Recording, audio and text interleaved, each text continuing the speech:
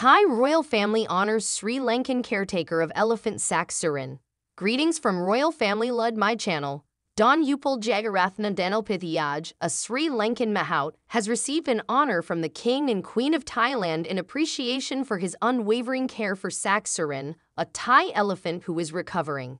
After departing from Sri Lanka on July 2nd, the elephant has been placed in a 30-day quarantine in the province of Lampang.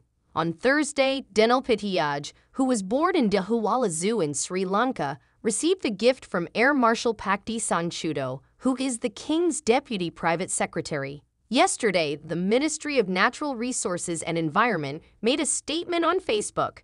The official presentation took place on the ministry's property, and Denelpitiyage and Permanent Secretary Jatuporn Buruspat were there. Denelpitiyage was a member of the official Thai team that traveled from Sri Lanka to Thailand, where the Thai Elephant Conservation Center took on the responsibility of caring for Sak Surin. Yesterday, Denelpitiyage traveled back to Sri Lanka. The ministry spent almost 19 million baht to care for Sak Surin 30 and to arrange for his medical repatriation to Thailand. Thank you.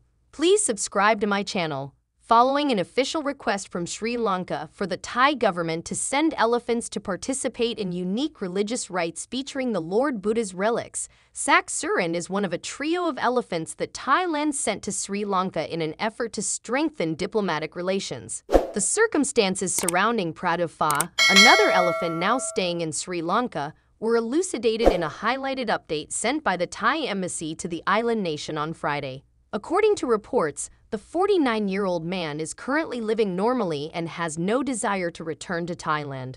With his recent visit to Pratapha at the Temple of the Tooth Relic in Kandy City, where the elephant is being raised under the watchful care of Pradeep Nalanga Della Nalame, the temple custodian, Paj Harnpol, the ambassador, confirmed this information.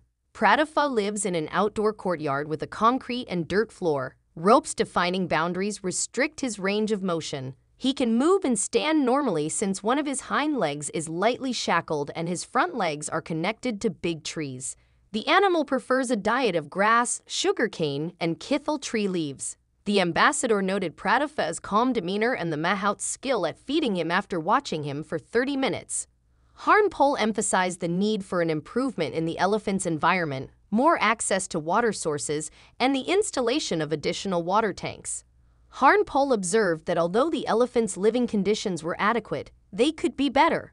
We recognize the steps taken by the temple and are aware that change does not happen immediately. We intend to make progress toward better care. The upcoming plans to return Pratapha, also known as Thai Raja, to Thailand were denied by Harnpol in an interview with Sri Lankan media. According to the Bangkok Post, Sak Surin and Srinarong, two other male elephants, were sent to Sri Lanka as goodwill gifts 22 years ago, and Thai Raja was given to the country 37 years earlier.